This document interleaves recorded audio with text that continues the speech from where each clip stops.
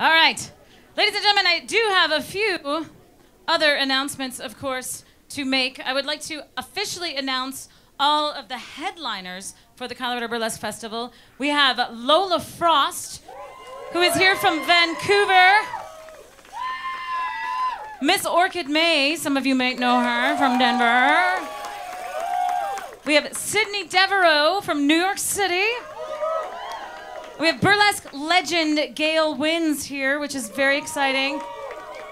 And we also have the reigning current king of, yes, just king of burlesque, Mr. Gorgeous. And very big deal, lots of you know this, but some of you who are new to burlesque don't, our very own Midnight Martini from right here in Denver, Colorado. This year won the title at the Burlesque Hall of Fame weekend. She is the reigning queen of burlesque. So a big round of applause to Midnight Martini!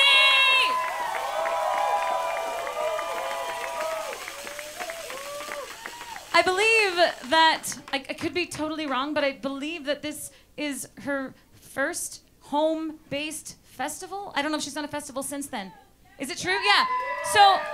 So not only did she win the title, but the first big festival she gets to do is in her own damn state. Yes. So everybody knows her, loves her. Congratulate her a million times. It's a really, really big deal.